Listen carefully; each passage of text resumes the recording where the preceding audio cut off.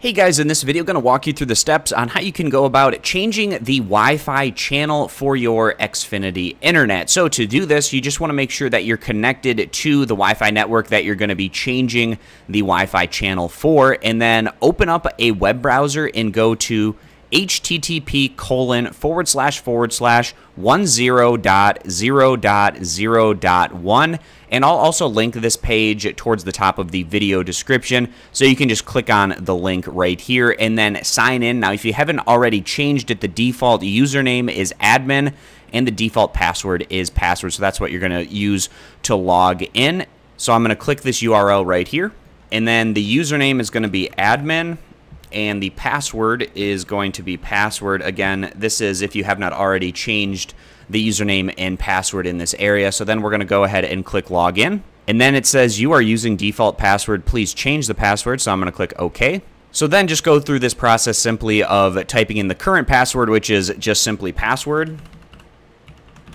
And then type in what you want this password to be in the future when you log into this admin area in the new password, as well as re-enter new password area, and then click save. And then it says changes saved successfully. Please log in with the new password. So I'm going to click OK. And then again, typing in admin as the username and then the password that I had just set.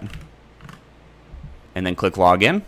And then that should take us to this area where we see our gateway. And then what we want to do next is click where it says connection, and then go down and click where it says Wi-Fi.